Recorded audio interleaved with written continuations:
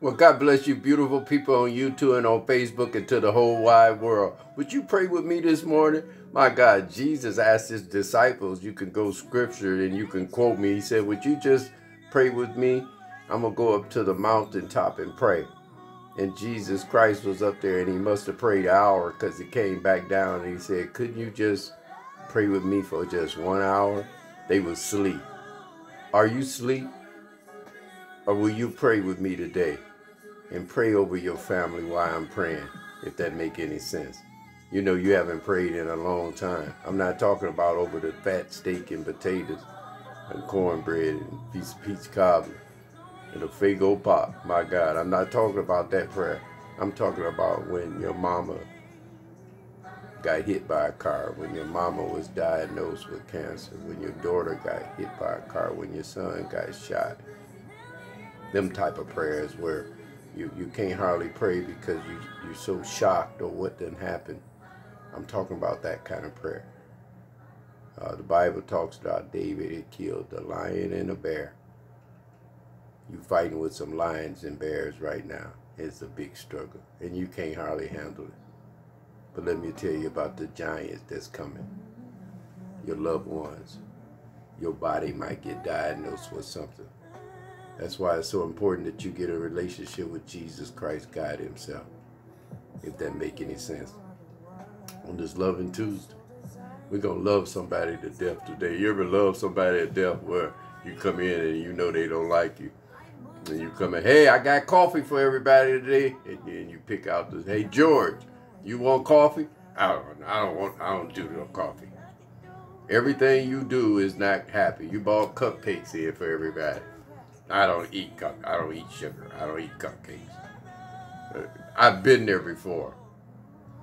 I've been there before, and I told y'all before, I've been there before where I've changed prejudice.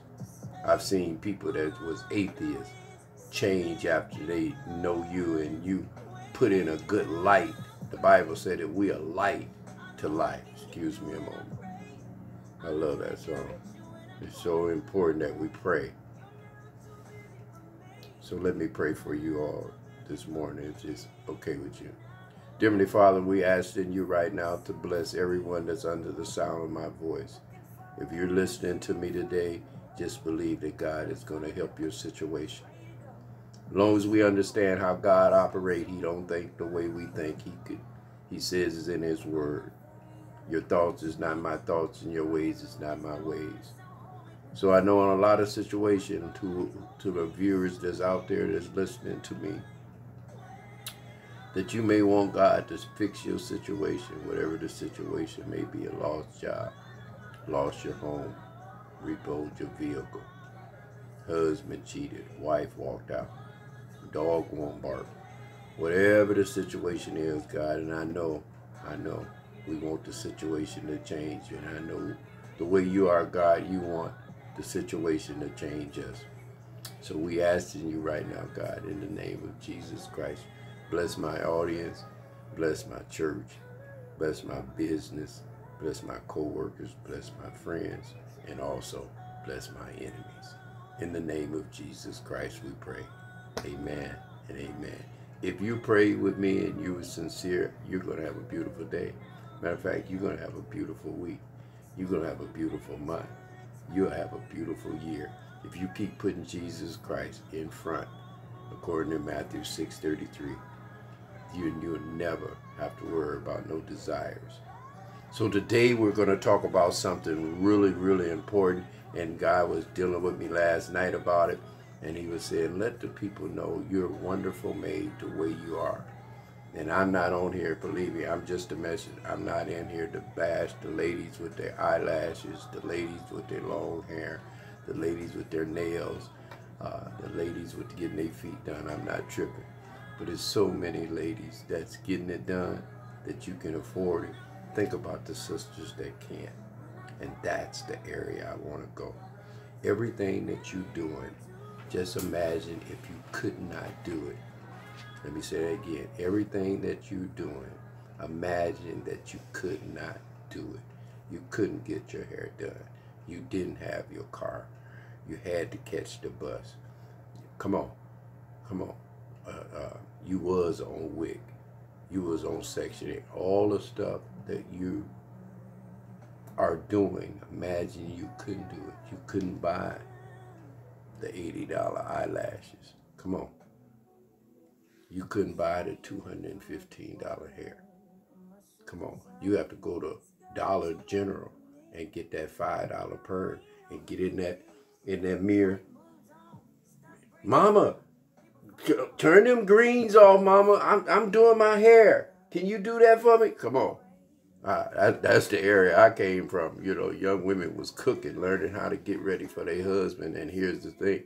It'd be great if you be rich. I'm just bounce around. Just stay with me.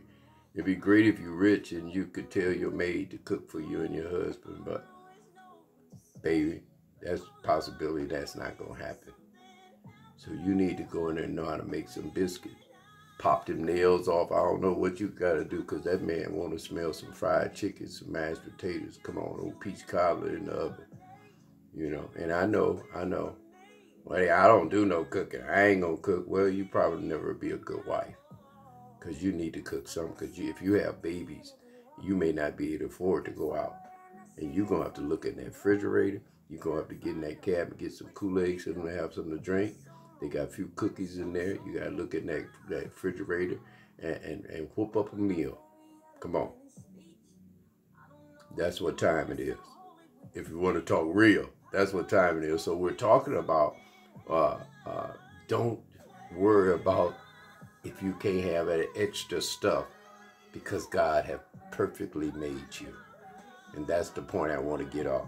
And it says that God made you to love you. And it hurts God's feeling when we do us. In other words, you change your nose. God gave you that nose. Why would you tell him, I don't like that nose? That same nose may not breathe. Look at Michael Jackson, how he did his face. Disfigured was a good-looking young man. He disfigured his face. No disrespect to his family or him. I'm just a messenger. But I watched him as a young man, good-looking young man, talented, and his mind was gone. Come on. Come on. Y'all know what I'm talking about. So we have to be so careful. And I was telling audience before about a young lady about 6 years ago. She thought she was ugly. And I'm looking right at her. I mean, I had to actually tell her, let's meet.